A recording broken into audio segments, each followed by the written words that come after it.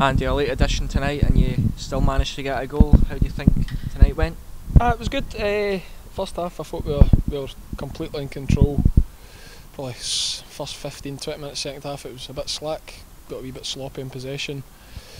We freshened it up a wee bit and then we picked up again. So no, all in all we're pleased. It's always ideal if you can get a clean sheet, but score 6 goals, you've got to be happy. We'd hoped to speak to Jamie Dishington. He managed to do a runner, we think. Can you talk us through any of his goals? Look, we've been on at Dish for weeks and weeks just to be more positive. Just believe in himself a wee bit more. He's got everything in his game. If he just honestly just tried to be a bit more positive in everything he does, and like you see tonight, he's so hard to play against when he's on his game, and he deserved his goals. We just need to see that on a more consistent basis for him. It was a good late performance for you. Seemed to almost the ball run away for you as you were going through the box. Ball always runs away from me. Deliberate or? No, it's just my old legs can't get me there anymore.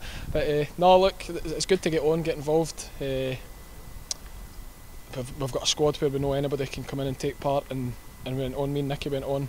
I think Nicky maybe got 2 or 3 assists after he went on, and when the ball came to me at that late stage, obviously it kind of opened up a wee bit, and just try and get myself on the score sheet. So no, it was good. It was pleasing.